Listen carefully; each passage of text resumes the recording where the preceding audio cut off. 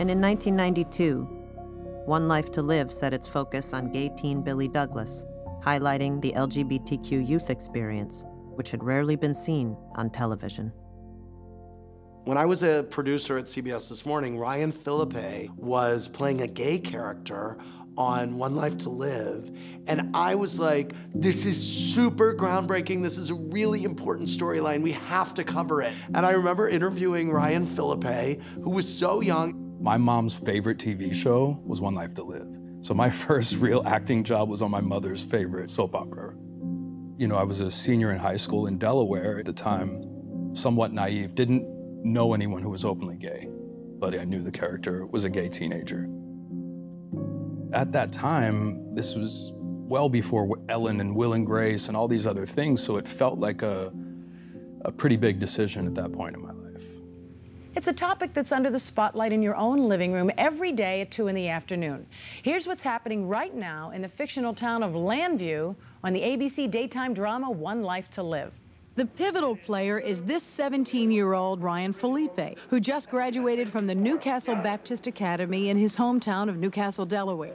I was really young at that time, but I remember people talking about it and being on the news. I'm 17, just getting out of high school. I still care a lot about what friends, family, church thinks.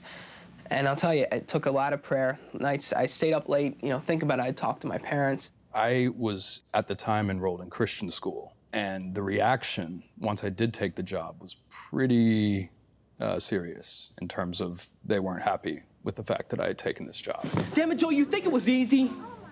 You think I go around telling everybody I know, hey, what would you like on your pizza? Oh, by the way, I'm gay. The important thing about Ryan Phillippe on One Life to Live was, yes, he was playing a gay teenager, and yes, it was important for teenagers to see that. But let's remember who the audience for soap operas is. Stay-at-home moms who, for the first time for many of them, were seeing a gay teen on their televisions. When we started getting the fan mail is when I realized I was doing something that mattered, and any fears or reservations went away. Dear Ryan, as you act on One Life to Live as a gay teenager, I also act.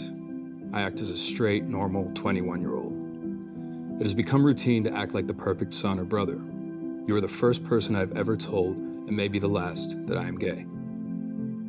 I don't think I will ever be able to tell anyone the truth. Had not your portrayal and this storyline of a gay teen hit me so deeply, I probably would not be telling you. I feel that way because of things I hear my family say about homosexuals. I know this is just your job, and I'm sorry for throwing all of my problems at you like this, but it feels good just to tell someone. Thank you for your time. Those letters, man, that's when I realized I'm actually doing something here that matters, that even though it's on a soap opera, even though I'm 17, even though I had reservations initially about it, that this is having an impact.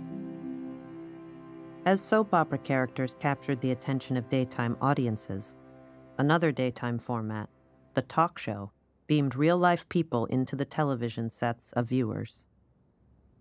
I remember watching Donahue, and one of their